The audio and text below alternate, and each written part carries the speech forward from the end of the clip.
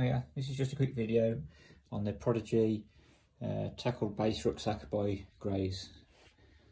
Basically at Christmas I decided to get a more relaxed fishing chair to replace my 1990s plastic Galaxy Nova seat box.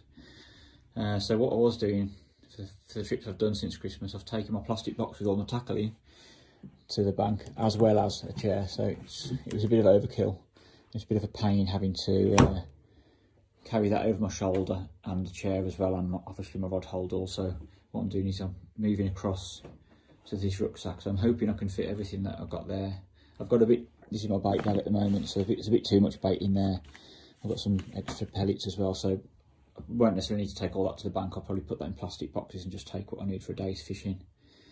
But hopefully, and this is all my camera kit that I take to the bank, so hopefully I'll be able to fit everything that I take, or as much as I need to take, in this bag. What has impressed me so far, I've just unboxed it and just taken it. There's just the pure amount of compartments. So obviously normally you get a big bag, and you've got to try and everything falls out. But this seems to have a home for everything. You've got a little top section there, which I'll probably use for my winder box. Refrigerated section there for bait, or for your lunch, or for drinks. And then down each side you've got separate size sections for different, obviously you can either put things in loose or things in cases. I'd imagine you can fit a reel, and these ones there, slightly deeper one there. The ones that would hit the ground, you've got a rubberised coating, so it doesn't matter if they get muddy. Front one, same again. And there you've got some different compartments that you can put little feeders in, or spools of reel or anything like that, really, just so it's immediately at hand. Again, down this side you've got the same compartments as on the other. Again, rubberised on the bottom section. You've got little loops here that you can put carabiners on, clip nets to, or your waist slings. And then coming round to the back, you've got two shoulder straps and a waist strap, and they all buckle together as well. As you can see, even though the bag's empty, it stands up by itself, so when it's got some things in, it's the main section as well, so it's pretty spacious. When it's got things in, it'll just hold up by itself on the back next to you on your chair. What I'm hoping to be able to do as well is to whether I can get a small kind of octopus super stool, or new fish rester box, or a homemade aluminium box seat in the main section, so then if I do want to pole fish, I can use that chair rather than using the lazy chair for feeder fishing. Let's see how I get on. So I've just filled the backpack up now. You can see my old seat box is now pretty much empty. Bait bag is now empty. This was my camera gear in here, it's empty apart from the chest harness, which wasn't really suitable for fishing that I tried. My ground bait and pellet bags are still out at the moment, but what I'll do is I'll put those into different takeaway boxes that I can then fit in the main section. Obviously I don't need to take all those to the bank every time anyway. So we've filled this up now, so that's zipped up.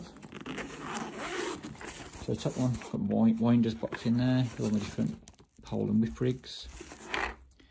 Then we've got the bait, refrigerated bait section. Obviously I'll prepare my pellets and put them in there on a day.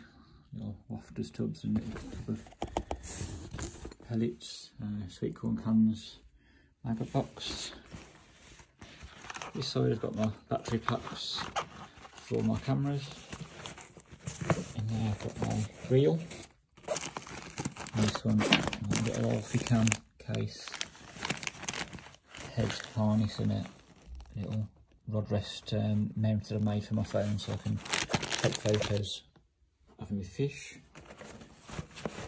A little hook case in there. Sunglasses, case, pole lubricant, underneath for my peg fees, hat and gloves, head torch in that section. And here we've got my main tackle box, which actually fits perfect. It's not one of the greatest ones it's designed for, but it's one I've always had. Just a little brand new Reiko service case. Just got a little compartment in there with all my different floats and shot and disgorgers and feeders and bits and bobs. Plastic envelope with my licence and various passes in there. That one I've just put in spool lines and spare hooks for now. I'll probably put feeders in there. The main section, unhooking mat, my various feeder rod rests and clamp rod rests, waist sling, catapult, a sieve for my ground bait and pellets, and my drying towel. So yeah, I'm pleased with that. I've got everything in there. Not sure how much it's going to weigh now, but everything I need for at least a day's fishing can fit in that one bag. So it's going to be a lot easier to carry than the plastic box over my shoulder, because it's obviously going to be strapped onto my back. And then I've got my two hands free then to carry, one to carry my rod hold all and one to carry my chair.